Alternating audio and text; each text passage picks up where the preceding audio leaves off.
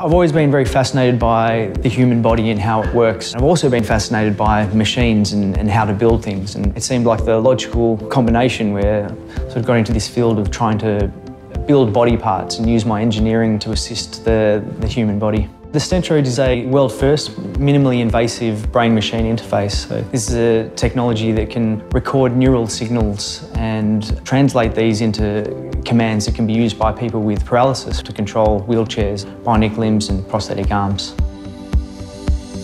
The Stentrode is implanted via the blood vessels to the motor cortex, the part of the brain responsible for movement. From there we can record neural activity relating to arms or legs and use that to control assistive technologies. Hopefully this technology will return some movement and independence to the millions of people worldwide with paralysis. This is certainly a very good time to be doing this. There's an excitement around this area of medical bionics, and Melbourne certainly is one of the best places on the planet to be doing it, and I'm very fortunate to be here now and be involved in this sort of work.